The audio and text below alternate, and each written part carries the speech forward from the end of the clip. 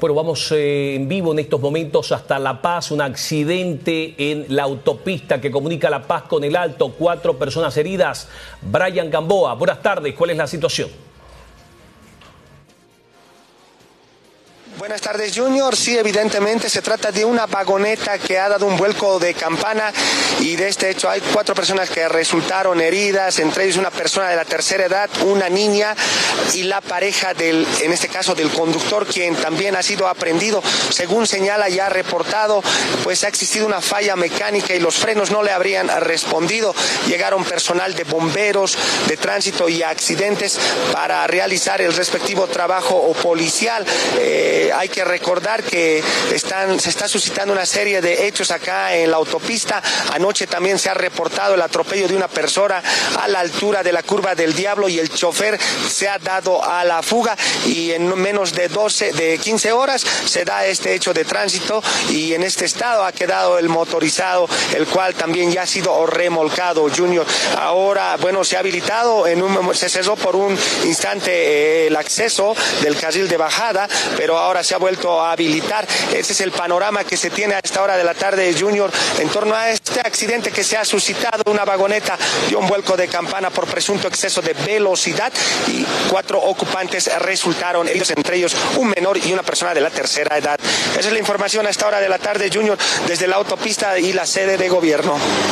Los heridos, Brian, han sido trasladados a un centro médico, están fuera de riesgo su salud. Son 4 ocupantes, me imagino que son 2 los vehículos o solamente un vehículo sufrió el vuelco de campana. No, solo un vehículo, Junior, y evidentemente 3 de los ocupantes no presentan serias lesiones. Tal vez podríamos decir que ha sido afortunado esto, porque sí había lesiones leves. El que lleva mayores daños, se podría decir, pero también que no han sido de gravedad, es la persona de la tercera edad. Los mismos han sido evacuados al hospital de clínicas, ¿no?, para una revisión respectiva. Uno de ellos sí presentaba algunas lesiones más serias, en lo que hemos podido apreciar. El motorizado estaba carril de bajada y de pronto al parecer hubo una falla mecánica, quiso frenar y dio un vuelco de costado. Esa es la información que se tiene a esta hora de la tarde. Gracias, Brian Gamboa, por ese reporte en vivo desde la autopista allí en la ciudad de La Paz. Retornamos a Santa Cruz. El alcalde Johnny Fernández ha preferido no opinar ni referirse a las críticas realizadas por el expresidente cívico Rómulo Calvo a su gestión municipal. Vamos a escuchar a don Johnny Fernández, que la nota 6, por favor, de Alejandra, que en una breve declaración ha preferido no hablar del expresidente cívico. No tengo nada que comentar eso. Gracias. El expresidente del Comité Cívico Rómulo Calvo habló sobre la gestión del alcalde Johnny Fernández, indicando que existe una falta de gestión y que las calles están tomadas por ambulantes. La verdad que es muy difícil opinar. Creo que es una gestión de puro promesa. Todo ciudadano que está en las calles está viendo la falta de gestión. Tenemos tomadas todas las calles y avenidas por ambulantes, la suciedad, la falta de educación vial. Entonces creo que falta mucho. Creo que si no se pone a trabajar de una forma adecuada, pues el pueblo pasa la factura. Al ser consultado sobre estas declaraciones, el burgomaestre indicó que no tiene nada que responder ante las críticas del ex cívico Rómulo Calvo. No tengo nada que comentar eso. Gracias.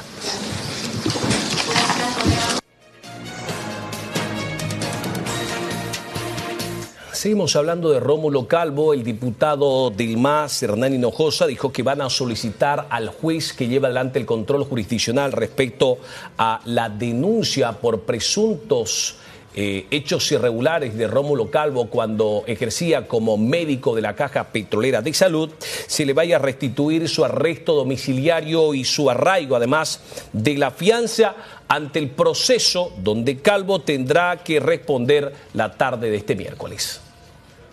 El señor Rómulo Calvo cree, porque ya estamos en una etapa casi de juicio, estas medidas deben de levantarse. Mi persona, en calidad de abogado del diputado Hernán Hinojosa, vamos a oponernos a esta solicitud porque el señor Rómulo Calvo debe dejar en claro que la finalidad de una medida cautelar es asegurar la aplicación de la ley, asegurar la presencia del imputado en el proceso y una posible sentencia. Hay que dejar en claro que el señor Rómulo Calvo, dentro del proceso de la caja petrolera, por los delitos de incumplimiento de deberes y ejercicio indebido de la profesión, no ha tenido una conducta intachable. Él mismo ha incumplido varias medidas, las mismas que se le han agravado. Por lo que no hay motivo por el cual el señor juez de sentencia modifique alguna medida, más al contrario, debe de ratificarse las mismas para que el mismo sea sometido al proceso. La solicitud es del señor Rómulo Calvo, que se levanten todas las medidas, se le desarraigue, se le devuelva la fianza, se le quite el arraigo y que ya no vaya a firmar al Ministerio Público. Sería pues una solicitud inerte, porque ¿cómo vamos a asegurar la presencia del señor Rómulo Calvo en el proceso? ¿No? Entonces vamos a pedir que se ratifiquen todas las medidas que se les ha impuesto inicialmente. ¿Cuáles son estas medidas? Arresto domiciliario, una fianza de 51 años que ya la ha caucionado, el arraigo que está vigente y la presentación semanal ante el Ministerio Público.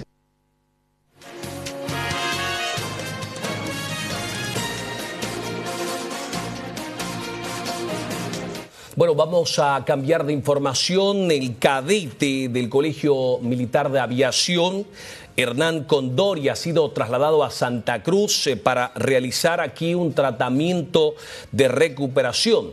El cadete, que se lanzó hace algunos meses atrás y que terminó con la médula espinal dañada, ha sido internado en Cosmil de la ciudad de Santa Cruz. Su padre, don Hernán Condori, en un contrato con la red de TV, dijo que los médicos en la capital oriental van a ayudarlo a su hijo a recuperarse. El cadete cursaba el 4º año y estaba ya listo para graduarse.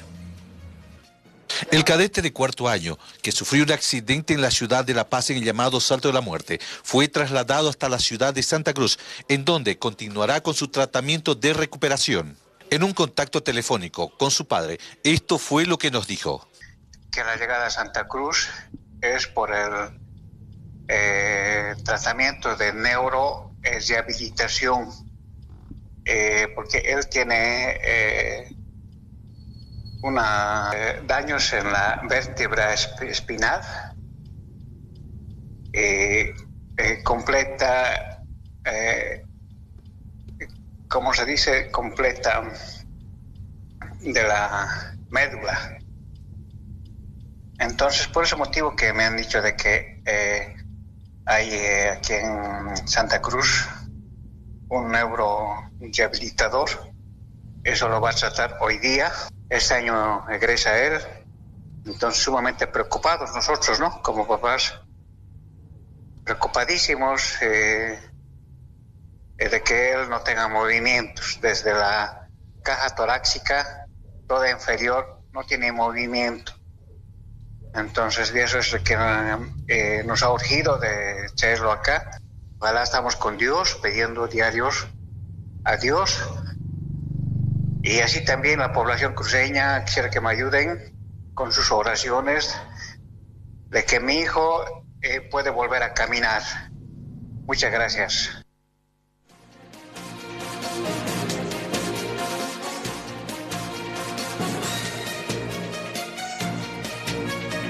El alcalde municipal, Johnny Fernández, ha anunciado que va a reforzar el plan de seguridad de retorno a clases. Los estudiantes vuelven a las labores escolares el próximo lunes. El municipio va a implementar más de 2.500 nuevas cámaras de seguridad. Todas las cámaras de vigilancia, estamos haciendo el mantenimiento de las 1.800 que existen para el interior y el perímetro de los colegios. El alcalde Johnny Fernández anunció el plan de seguridad para el retorno a clases escolares. Indicó que ya se lanzó la licitación pública para la compra de más de 2.500 cámaras de vigilancias para que sean implementadas en unidades educativas. Se va a redireccionar las cámaras que están al interior de las escuelas. ¿Qué significa?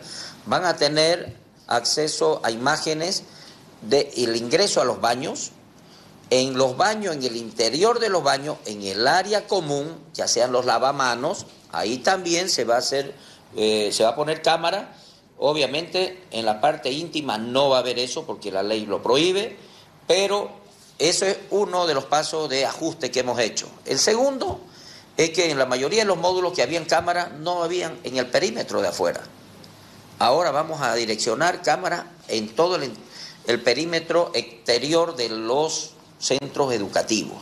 Indicó también que el plan de patrullaje será de manera permanente, además que los padres de familia serán invitados a los diferentes talleres de orientación familiar. Aparte de eso, bueno, vamos a arremeter con fuerza en el tema del patrullaje con 12 vehículos que está dando el gobierno municipal, más los vehículos y la policía boliviana que va a hacer el patrullaje permanente. Vamos a estar conectados en tiempo real con el sistema de vigilancia entre la alcaldía, su centro de monitoreo y el centro de monitoreo de la policía, para que ahí a simple denuncia inmediatamente la policía intervenga en cualquier hecho delictivo que se pueda denunciar. Talleres de charlas con los padres de familia, con los niños, con los directores de colegios, que creo que es permanente. Si nosotros damos ese tipo de orientación, si nosotros ponemos profesionales que estén permanentemente en este trabajo, vamos a evitar de que haya bullying, que haya violencia, no solamente en las escuelas, sino también al interior de los hogares, porque es ahí donde tenemos que empezar esta tarea.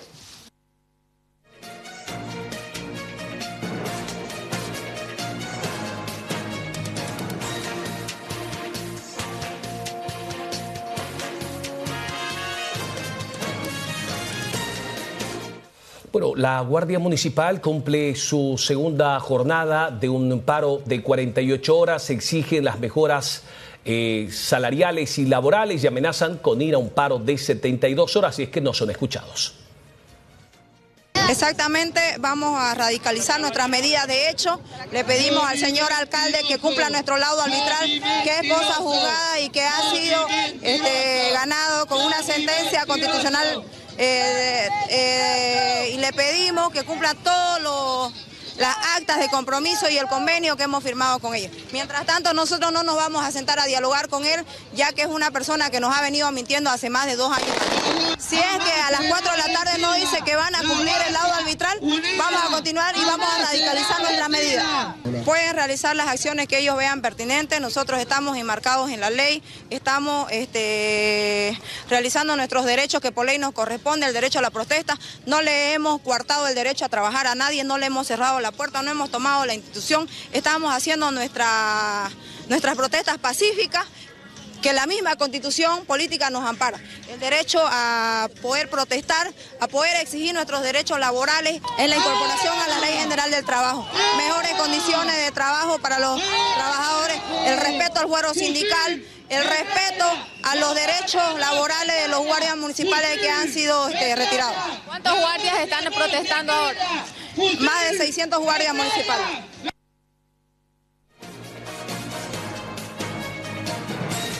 El director de Recursos Humanos del municipio de Santa Cruz, Manfredo Menacho, dijo que se podrían adoptar otro tipo de acciones contra los gendarmes municipales, teniendo en cuenta que este paro ha sido decretado como ilegal.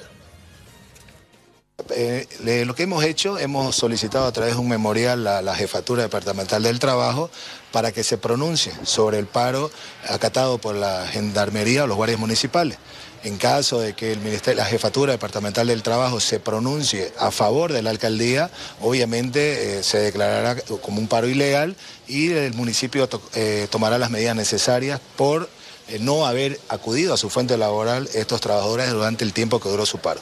Lamentablemente no están trabajando al 100%, se está tratando de cubrir todas las necesidades en los centros de abasto, en los centros educativos, pero obviamente ha mermado casi un 50 o 60% la capacidad que se tenía antes del paro. Los gendarmes están tomando esta medida de presión, olvidándose que existen las instancias legales que pueden recurrir para dar cumplimiento a una resolución administrativa. Lo que ellos hablan del laudo arbitral, solo tienen una resolución administrativa, existe la vía judicial para dar cumplimiento a esa resolución administrativa. Ellos no han acudido a esa vía judicial para dar cumplimiento, en ese sentido nosotros no podemos dar cumplimiento al laudo mientras no tengamos una resolución judicial que nos obliga a dar cumplimiento a la misma.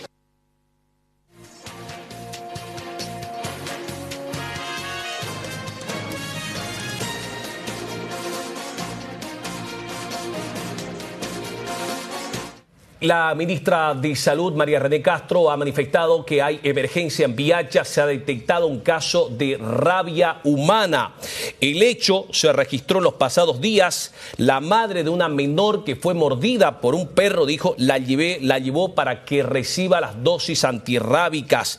Sin embargo, debido a un problema intrafamiliar, habría ocasionado que la menor no logre concluir su tratamiento. Estamos empezando con una vacunación masiva. De acuerdo al protocolo, vamos a cubrir 1 kilómetro alrededor de la vivienda de donde vivía la pequeña, para que así podamos hacer todo el rastrillaje y hacemos toda la visita durante este kilómetro. La segunda acción, que es la que ustedes también pueden ver en la pantalla, nosotros hemos iniciado con una serie de acciones preventivas a través de la información.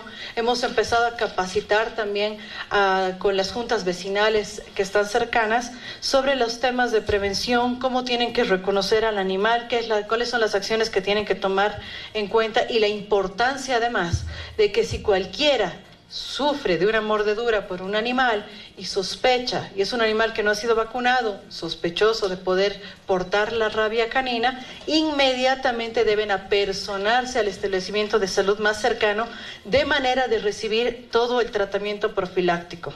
Luego nosotros hemos hecho que la trasladen al Hospital del Niño en la ciudad de La Paz, donde actualmente la pequeña se encuentra con un diagnóstico reservado.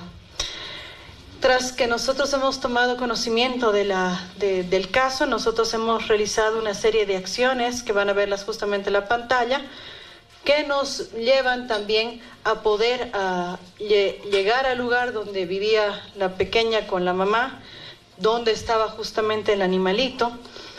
Y es así que nosotros, junto con el personal municipal de zoonosis de Viacha, hemos llevado a cabo la exhumación del cuerpo del animal, del perro en este caso, y también de un gato que hubiera estado en contacto con la pequeña.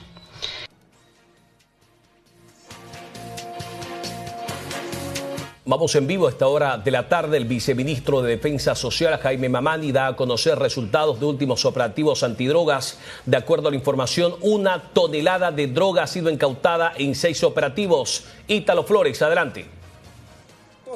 Operativo se ha aprehendido al señor Carlos Cruz Todes, de 59 años de edad, de nacionalidad boliviana. Asimismo, se ha secuestrado un inmueble, se ha secuestrado un vehículo, se ha secuestrado un teléfono celular, y fruto de esta intervención se ha secuestrado sustancias controladas, 51 kilos con 500 gramos de clorhidrato de cocaína. Fruto de esta intervención que ha realizado la Fuerza Especial de Lucha contra el Narcotráfico, se ha afectado al patrimonio del narcotráfico en $179.450. El tercer operativo fue ejecutado el 15 de julio en la tranca Guapilo, provincia Andrés Ibáñez, del departamento de Santa Cruz. El mismo día, en la carretera bioceánica, en este caso, se instaló dispositivos estáticos de control. Al punto de control arribó un vehículo de transporte público. Nuestros efectivos realizaron la requisa correspondiente al vehículo, identificaron personas sospechosas.